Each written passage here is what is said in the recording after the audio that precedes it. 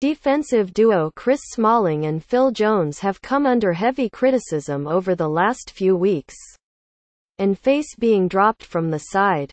That opens the door for Rojo, who could be restored for Saturday's FA Cup fifth-round tie away to Huddersfield.